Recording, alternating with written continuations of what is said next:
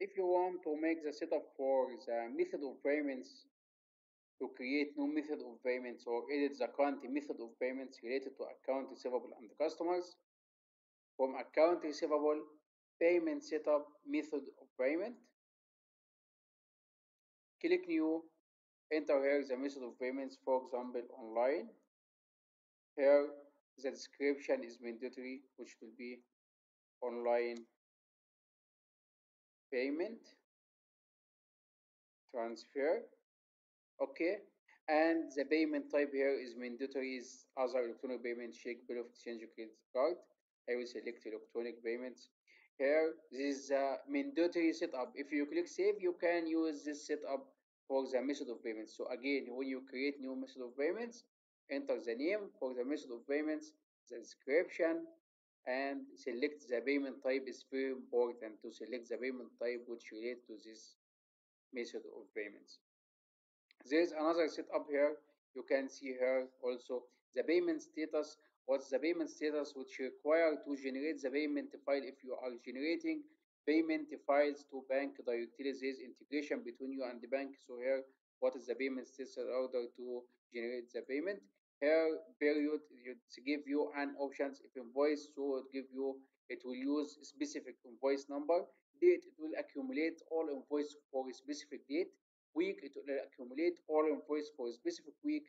Total, it will accumulate all invoices, whatever the due date for these invoices. Grace period, here you can enter the number of days which can be added to the due date or cash discount date.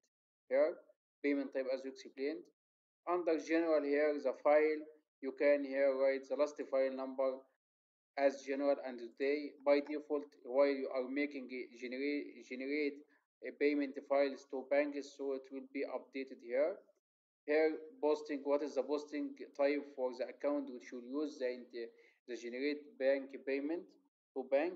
So here you can select by default the bank, and here what is which bank account you can. If you have multiple bank accounts, you have to select which bank account which will use this method of payment.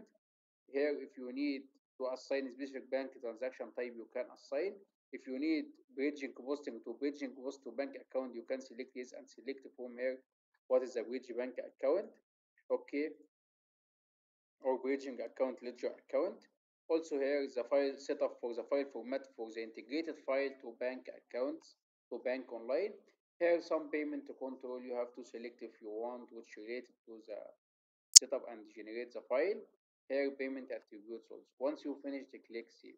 So again, if you want to create new method of payments from accounts receivable, payment setup, method of payment, click new. Here the name, for example, will be here, enter the code, the description here, I enter the credit cards, and here is the payment type. It's important is credit card, and click save. Once you finish, click close this screen. You can also add all required and make all required stuff as per your needs.